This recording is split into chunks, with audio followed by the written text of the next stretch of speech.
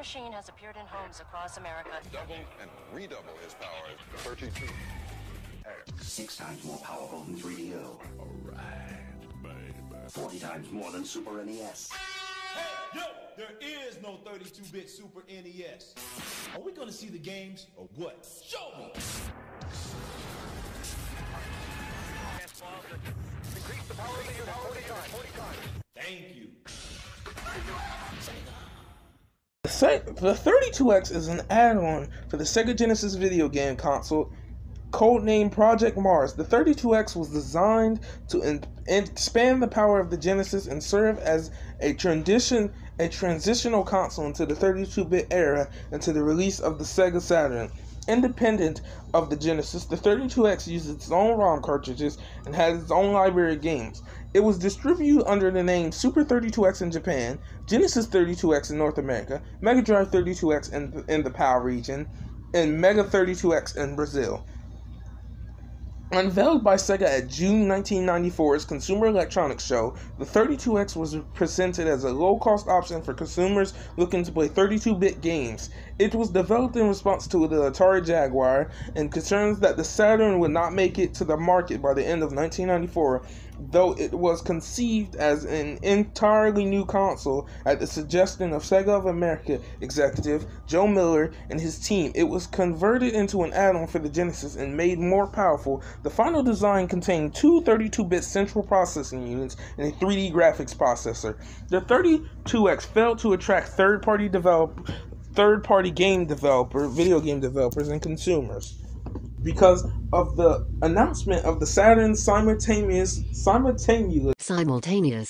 I can never say that word, simultaneous, you know what I mean, released in Japan. Sega's efforts to rush the Sega 32X to market cut into time for game development, resulting in a weak library of 40 games that did not fully use the hardware, including Genesis ports. Sega produced 800,000 32X units and sold an estimated 665,000 by the end of 1994, selling the rest at steep discounts until it was discontinued in 1996 as Sega turned its focus to the Saturn.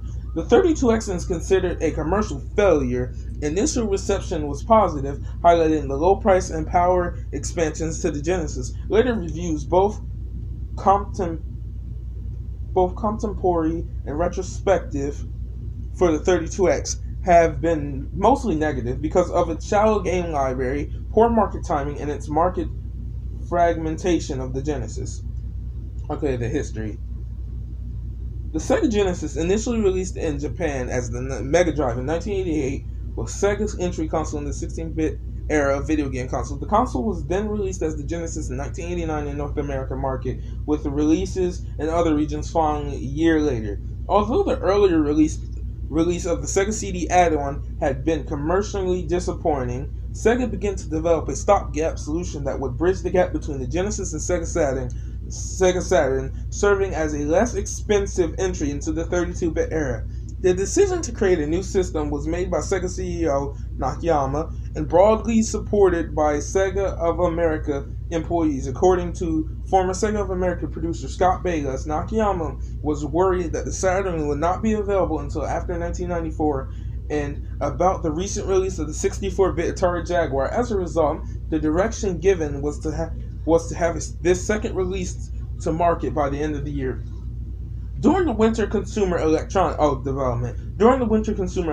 Show in January 1994, Sega of America Research and Development head Joe Miller took a phone call in his Las Vegas hotel suite from Nakayama, in which Nakayama stressed the importance of coming up with a quick response to the Jaguar. Including on this call were Bayless, Sega hardware team head Hideaki Sato, and Sega of America Vice President of Technology Marty Franz. One potential idea for this came from a concept from Sega of Japan, later known as Project Jupiter, an entirely new independent console project. Jupiter was initially slated to be a new version of the Genesis with an upgraded color palette and a lower cost than the upcoming Saturn, as well as with some limited 3D capabilities, thanks to integration of ideas from the development of Sega's virtual processor chip. Miller just suggested an alternative strategy, citing concerns with releasing a new console with no previous design specifications with within 6 to 9 months, according to former SEGA of America producer Michael Lafam. Miller said, "Oh, that's just a horrible idea. If all you're going to do is enhance the system, you should make it an add-on. If it's a new system with legitimate new software, great. But if the only thing it does is double the colors," Miller, however, insists that the decision was made collectively to talk about alternative solutions. One idea was to leverage the existing Genesis as a way to keep from altering Sega's customers who would otherwise be required to discard their Genesis systems entirely to play 32-bit games and to control the cost of the new system. This would come in the form of an add-on. From these discussions, Project Jupiter was discontinued and the new add-on, codenamed Project Mars, was advanced. At the suggestion from Miller and his team, Sega designed the 32X as a peripheral for the existing Genesis, expanding power with two 32-bit Super H2 processors. The SH2 had been developed in 1993 as a joint venture between Sega and Japanese electronics company Hitachi. The original design for this 32X add-on, according to Bayless, was created on a cocktail napkin, but Miller insists that this was not the case at the end of the Consumer Electronics Show. With the basic design of the 32X in place, Sega of Japan invited Sega of America to assist in the development of the new add-on. It's about time. Although the new unit was a stronger console than originally proposed, it was not compatible with Saturn games. This was justified by Sega's statement that both platforms would run at the same time and that the 32X would be aimed at players who could not afford the more expensive Saturn. Bayless praised the potential of this system at this point, calling it a coder's dream. From the day with its twin processors and 3D capabilities, Sega of America headed up the development of the 32X with some assets from Sato's team of Sega of Japan. Shortages of processors due to the same 32-bit chips being used in both the 32X and Saturn hindered development of the 32X, as did the language barrier between the teams in Japan and the United States. Before the 32X could be launched, the release date of the Saturn was announced for November 1994 in Japan, concluding with the 32X target launch date in North America. Sega of America now was faced with trying to market the 32X, with Saturn's Japanese release occurring simultaneously. Their answer was to call the 32X a transitional device between the Genesis and the Saturn, to which Bayless describes of strategies. Frankly, it just made us look greedy and dumb to consumers. Pre-launch promotion and release. The unveiling of the 32X to the public came at the Summer Consumer Electronics Show in June 1994 in Chicago, promoted as the poor man's entry into the next generation games. 32X was marketed for its US $159 price point as a less expensive alternative to the Saturn. However, Sega would not answer as to whether or not a Genesis console equipped with a Sega CD and a 32X would be able to run Saturn software. Founder of the 3DO company, Trip Hawkins, was willing to point out that it would not, stating, "Everyone knows that 32X is a band-aid. It's not a next-generation system. It's fairly expensive. It's not particularly high performance. It's hard to program for, and it's not compatible with the Saturn." In response to these comments, Sega executive Richard Brudvik Leonard, right, pointing out that the 32X would play Genesis games and had the same system architecture as the Saturn. In August of that year, GamePro highlighted the advantages of the upcoming add-on and its 32-bit processors and significantly lower price. Noting that no doubt,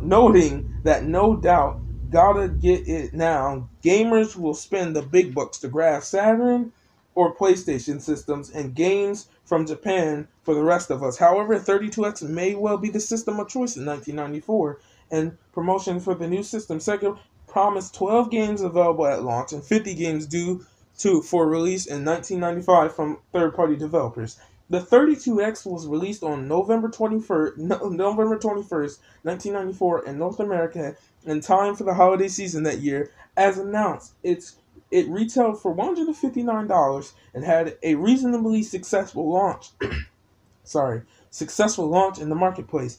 Demand among retailers was high, and Sega could not keep up with orders for the new system. Over 1 million orders had been placed for the 32X unit, but Sega had only managed to ship 600,000 units by January 1995.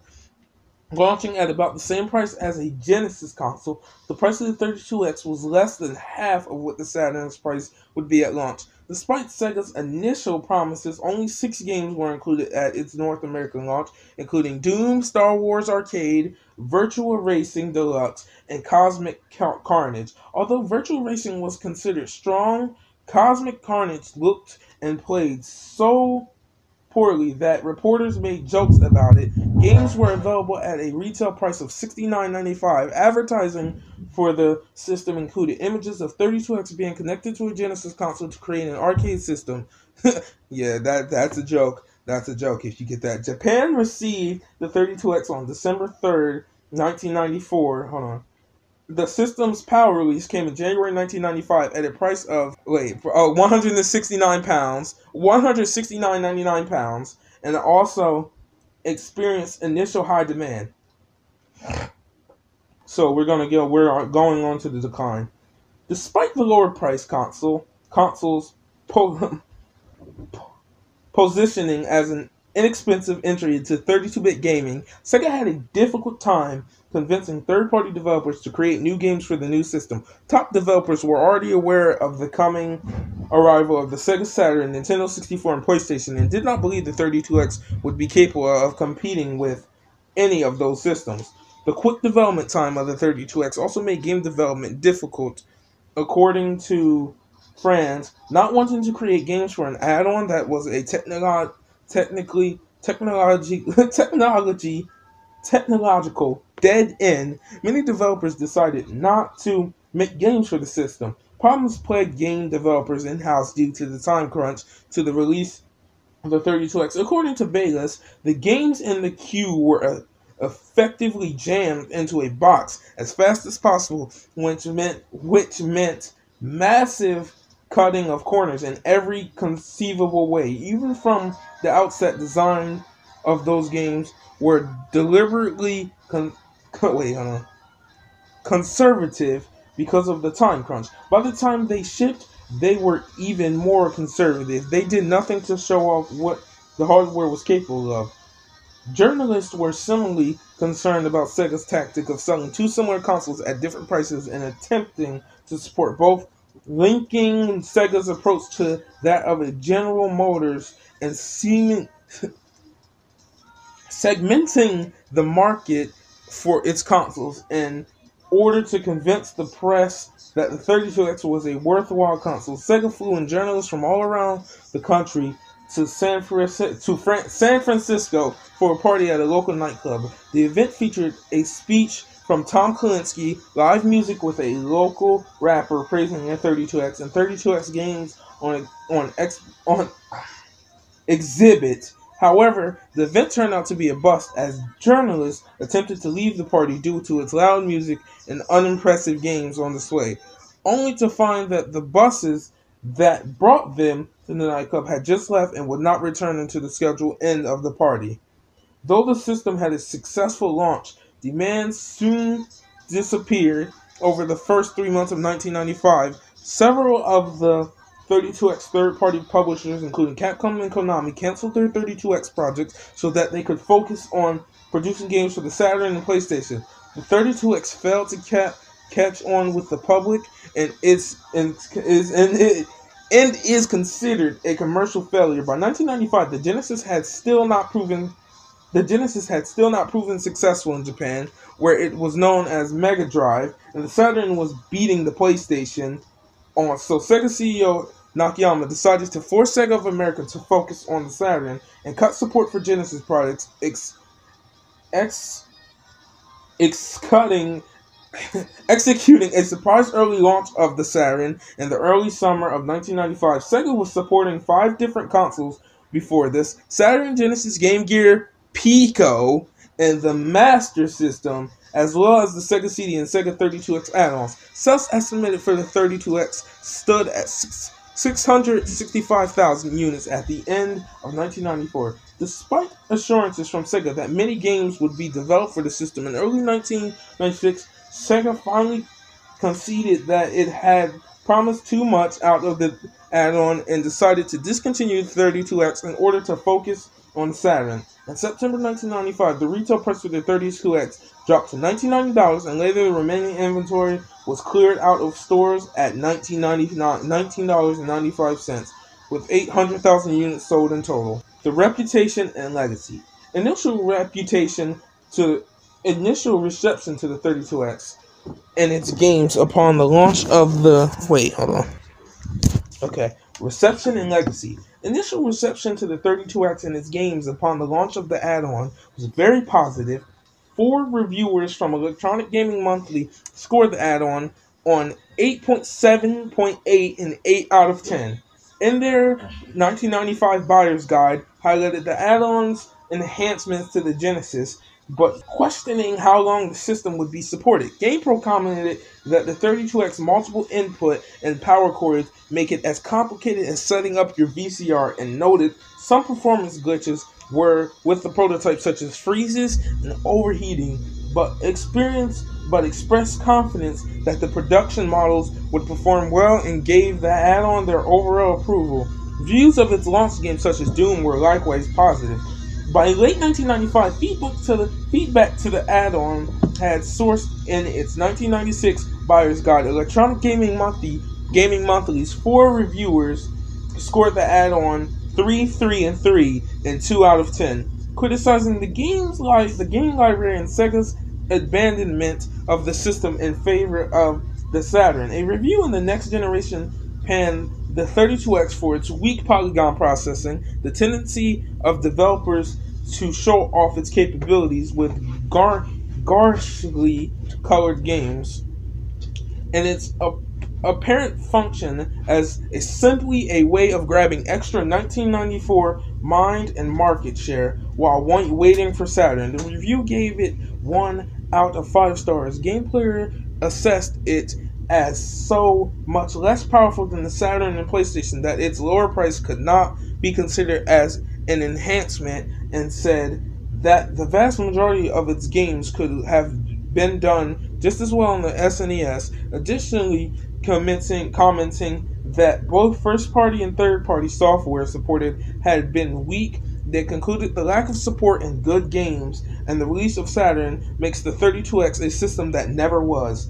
Retrospectively, the 32X is widely criticized as having been undersupported and a poor idea in the wake of the release of the Sega Saturn. OneUp.com comment Jeremy Parrish stated that the 32X tainted just about everything it touched.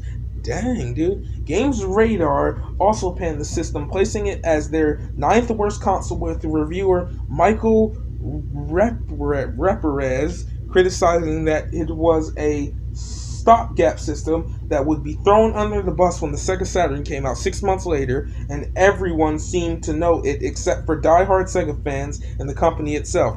Retro Gamer's Damian McFerrin offered some praise for the power increase of the 32X to offer ports of Space Harrier, Afterburner, and Virtua Fighter that were accurate to the original arcade versions, as well as the add-on's price point, stating, "If you didn't have deep enough pockets to afford a Saturn, then the 32X was a valuable option. It's just a shame that it sold so poorly because the potential was there for true greatness." Levy Buchan,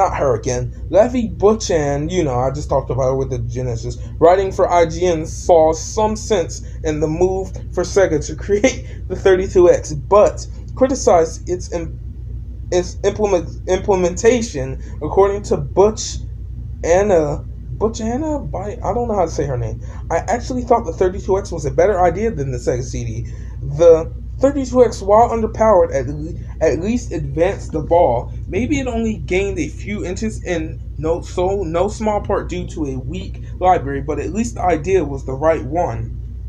Oh my god, there's so much more. In particular, the console status as an add-on and poor timing after the announcement of the Saturn has been identified by reviewers as being responsible factors for fracturing the audience for Sega's video game console in terms of both development and consumers. Alan Marriott states that every add-on whittled away at the number of potential buyers and discouraged third-party companies from making the games necessary to boost sales.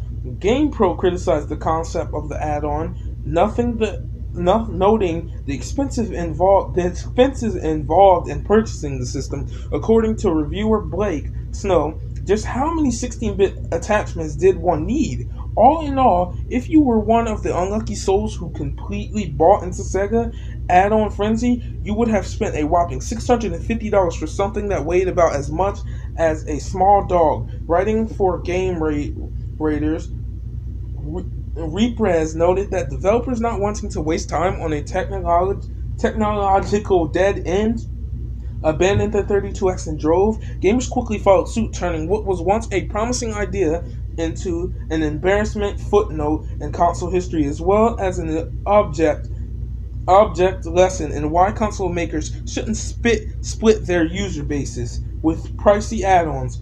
Reprez went on to criticize Sega's decision to release the 32X, noting that ultimately the 32X was the product of boneheaded short-sightedness and extensive put Sega into competition with itself. Once the Saturn rolled out, writing for IGN, Butchan points out, notice that we haven't seen many add-ons like the 32X since 1994.